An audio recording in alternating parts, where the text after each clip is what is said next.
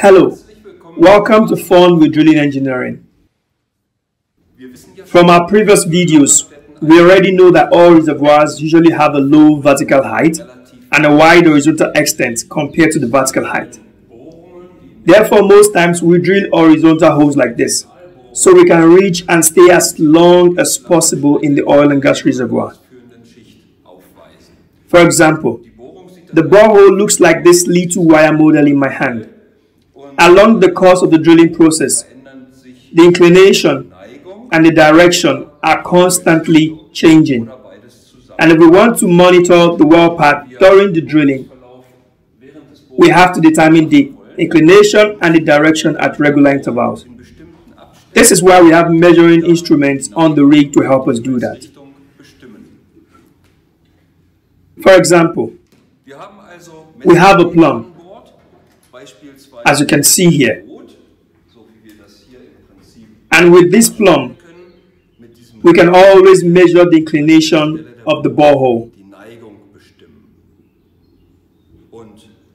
In the same vein, with a compass, like this, the normal compass, we can determine in what direction we are drilling.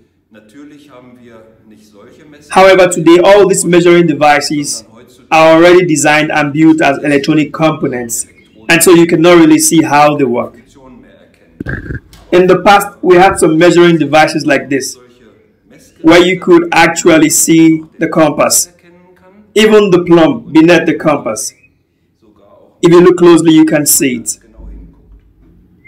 So, as I said earlier, today everything is electronic and installed into a device which we call the Measurement While Drilling System, MWD system. We attach it somewhere close to the drill bit, at the bottom of the drill string. And with that, we take measurements at regular intervals. At the surface, we apply some mathematical formulae to make calculations to approximate the drilling well path, and we'll display it as the top view or the side view for the directional driller. This is very useful for the directional driller who is responsible for leading the well to the given target. If we want to know more, come to our lecture on Drilling Engineering 1.